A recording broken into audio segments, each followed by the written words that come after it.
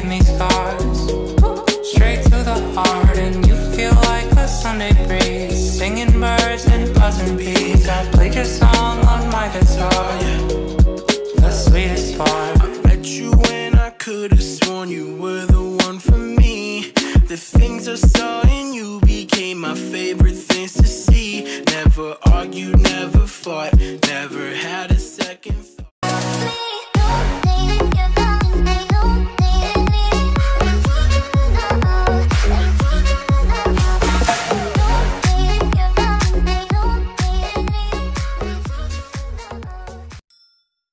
Hi guys! Welcome back to my channel!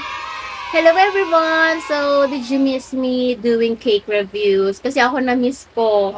Kasi ngayon lang ulit naglabas ang Contis ng kanilang cake. And this is a tribute talaga. They offered this for Valentine's Day. This is called Mad About Mousse. O, diba? Sosyalin. So, it is another mousse cake. Yan. Na nilabas nila for Valentine's Day. And of course, dahil ang Valentine's Day puno-puno ng love. Baba, love, and love, and love. Okay, so pagpasensya nyo ako ganito ako kasi I got sick lately. So, pagaling pa lang tayo. No worries, I don't have COVID, no. Nagpa-swab test na tayo.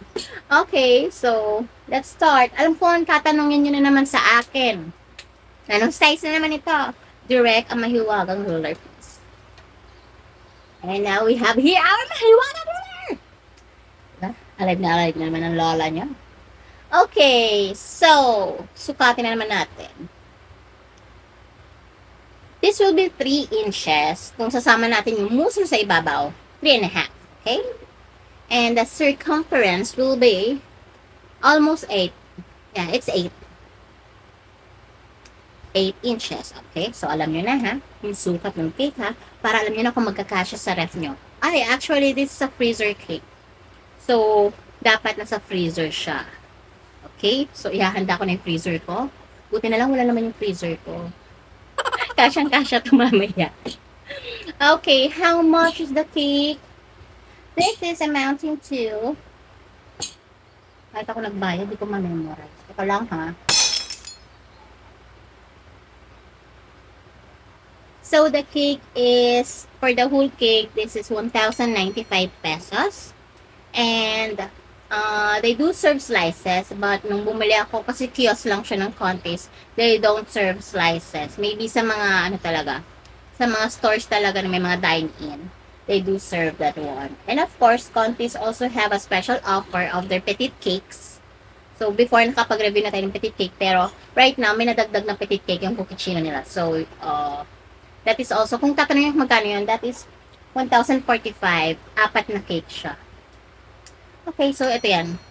Yan, yung mga petite cake nila. If you want to give them as a gift, then maganda siya for Valentine's Day. Okay. So, of course, tinanong ko na naman kung ano naman ang components na naman ng cake. Components, ingredients. So, basta yan, kung ano yung mga layer-layer na yan. Okay. So, sabi ni ate girl dun sa kiosk, chocolate sponge daw yung sa baba, this one. And then, mousse. And then, we have here sa ibabaw yung mga chocolate brownies and strawberries. So, let's see. Hopefully, hindi siya ganun katamis. Ay, matikman natin. Nilabas ko na to kanina kasi sabi ko parang mahirap hiwain. Okay, let's do this. Maliit lang muna. In fairness kanina ko pa ito nilabas.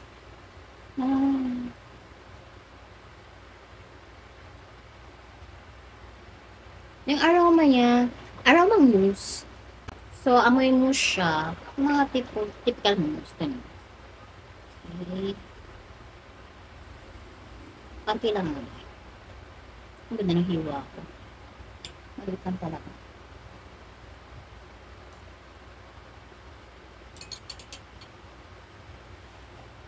Okay. Ayun, amoy na amoy ng chocolate. Ang hiniwa ko.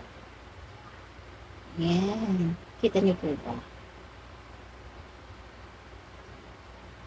Yan. Yun yung sponge cake sa baba. Then, mousse yung kanilang nasa ibabaw. Amoy na amoy. So, let's try. Let's taste.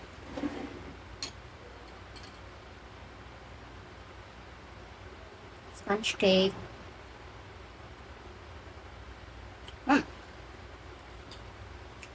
Chocolatey yung flavor niya. Then, the next one. The mousse. Chocolate mousse.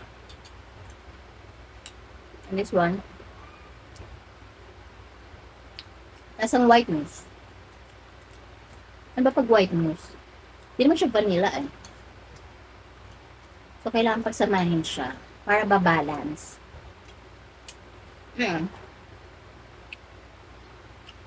Goods. So, kuha tayo dito ng ano. Ay, lambot. Okay na ng brownies.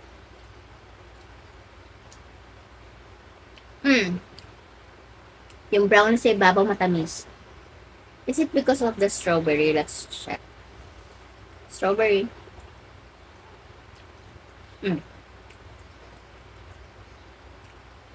Parang nanalaban.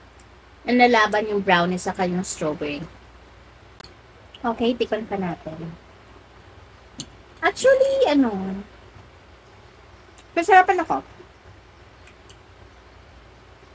Kasi yung mousse, hindi siya ganun katamis. And of course, yung iba kasi hindi sanay sa mousse kasi sinasabi nila foam lang siya. Pero this one, may lasa siya. And, kasi ibang mousse masyadong matamis. This one is not. Okay. Verdict. Let's do this. Okay. Okay, the downside lang for me is, yung pinaka-base niya kasi is sponge cake. And for the second layer, it's chocolate mousse. Then yung ibabaw is the white mousse. I don't know lang kung ano flavor ng white mousse. So, ayun. And this one, for the brownies and the strawberry, naglalaban siya. So, masarap din. Pag tinikman mo, kailangan sabay. Kasi nag-aaway sila sa bibig mo. And then, for me lang, downside lang kasi, maliit lang kasi yung pinaka-base ng sponge cake. So, yung pinaka-tinapay niya, konti lang. And mostly, these are mousse. Kaya nga tinawag ng mousse, diba? Kasi more on mousse sila. And mas marami yung mousse ng chocolate mousse and kung vanilla to. Contis, please correct me if I am wrong. Kung vanilla po yung white mousse ninyo. Okay? Anyways, masarap siya. Nagustuhan ko to ngayon. Kasi, iba yung timpla niya, hindi ganun tamis. For me for me. Hindi siya ganun katamis, so hindi ako mauumay. And the cake is big and it is heavy. Actually, mabigat siya. So, siksik naman. Makikita niyo siniksik naman talaga. Ayan. Siksik na siksik siya. Ayan. So, I will give this Mad About News a 9 out of 10. Contis, baka naman. Nakailan na ako sa inyo. Okay, so I will be sharing this with my friends and of course with the rep.